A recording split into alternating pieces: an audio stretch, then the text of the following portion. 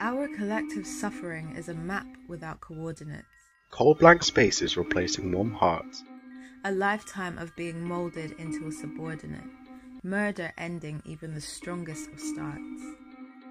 Every line seems to lead to the same source of pain, even though some paths have tried to break away, creating spiky forks and rougher terrain, where the forces that be expect us to stay.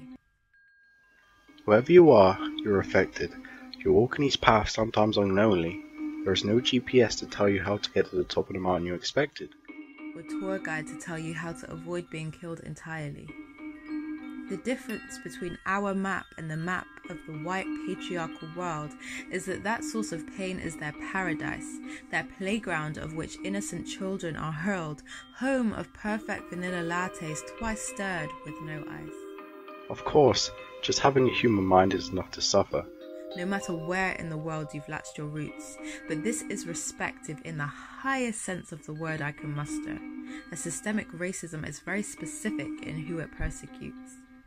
Yet maps are drawn by inquisitive minds, of which the black diaspora has many.